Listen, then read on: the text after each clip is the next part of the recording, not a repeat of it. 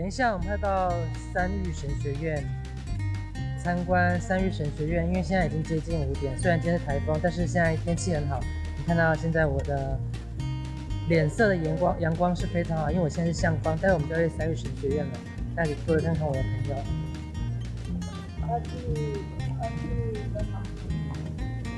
好，那待会我们现在就要进去三育神学院了。